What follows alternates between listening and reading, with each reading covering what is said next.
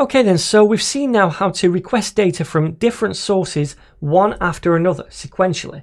So we get the first to-dos, then we get the second, then we get the third. And we did that by nesting the requests inside callback functions, inside callback functions, inside callback functions, etc.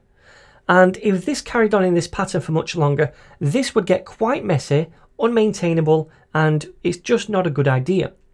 So it would be nice if there was an alternative way to do this in JavaScript, and there is, using something called promises.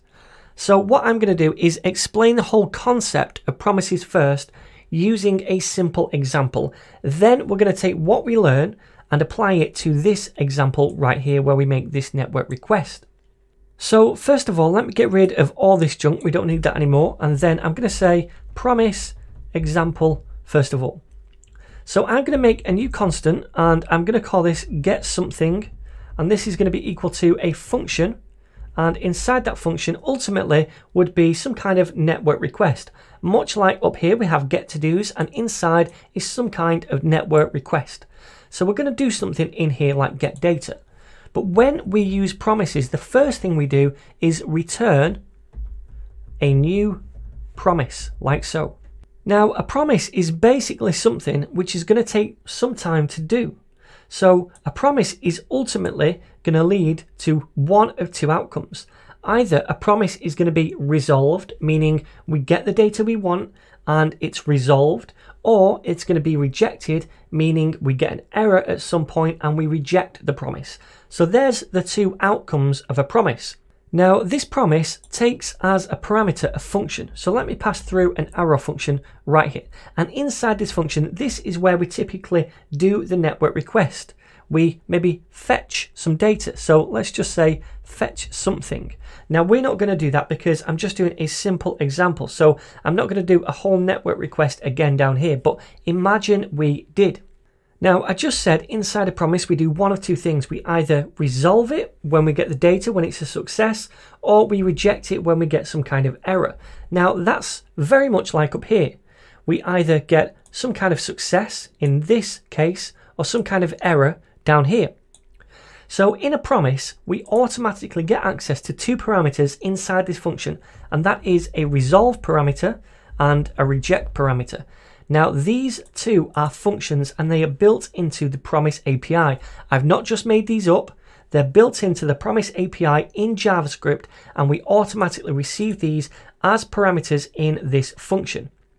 So in here we typically fetch some data, make a network request, and then if we get some kind of data back and it's a success, we'd call the resolve function and we'd pass the data through in here.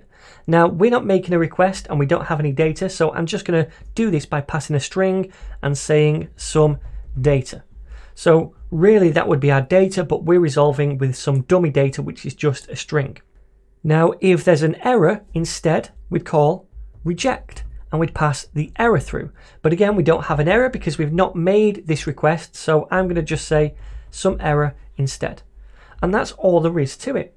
Now what I'm going to do is test these out one at a time, because typically what we do is some kind of if check to see if there is a success, and then if that's true then we'd resolve, if not then we'd reject. So I'm going to do one of these at a time. So let me comment out the first one, and imagine now when we call get something, we return this new promise, and this is a success. We fetch the data, it's fine, and ultimately we resolve with some data. So now if I come down here and call get something like this, then this right here, this will return a new promise ultimately, and inside that promise it's either going to resolve or reject. So we returned a promise right here, and a promise is basically saying, look, I am going to do something at some point. I'm either going to resolve or reject at some point. Now when we get a promise back from a function like this, we can tack on a .then method. And a promise is basically saying, okay, well, if you pass a function in here, then I will fire that function when we resolve the promise. So if I pass a function through here now, like this, I can take the data that is passed to me when we resolve. So when we resolve something in a promise, it fires the callback function inside the then method. And that callback function takes the data that we pass through to the resolve function. So down here, I could say console.log the data that we get back, which is just going to be this thing right here, some data. So let me save this now, and we should see this in the console, and we do some data. Okay, so that's if we resolve a promise. Now, if we reject a promise, we also get a second callback function as a second argument inside this then method. So I could do now another callback function, and this callback function would only fire if we reject. So the first callback function inside the then method fires if we resolve, the second one fires if we reject. And again, we get access to the error in here, which is going to be this in this case. So I could say console.log the error. So now if I save this, because we're rejecting the promise, when we reject, it's going to look at this then method and fire the second callback function inside it. So let me save it, and now we get some error. So this is promises in action. We either resolve something or reject something and then fire one of two functions depending on that. Now sometimes when we're adding two functions as arguments into the then method, it can get a little bit confusing and look a bit messy. So I'm going to show you a slightly different way we can write this. I'm going to say get something again. Again, we tack on the .then method, and again, I'm going to pass through a function as the first argument, or the only argument in this case, and this will fire when we have a resolve. So again, I'm going to take in the data, and because there's only one parameter, we can delete those parentheses. We could have done that up here as well. And then inside, I'm going to console.log the data.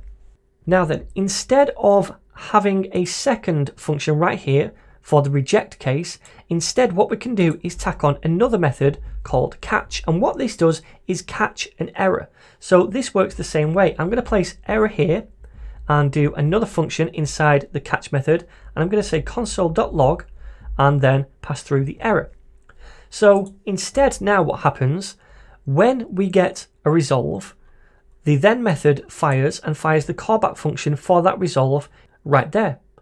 And now if we get a reject with an error, instead it comes to the catch method to catch that error, and then it fires this function right here. And this sometimes looks a bit neater than this, especially when it comes to chaining promises together, which we'll see in the next video. But anyway, this is going to work the same way. If I save, currently we get some error, and if I comment that out and this time resolve, then I'm going to get this right here. We get the data, some data. So that is the basics of promises, but it might seem pointless before we actually do something proper with it, because this is just a dummy example.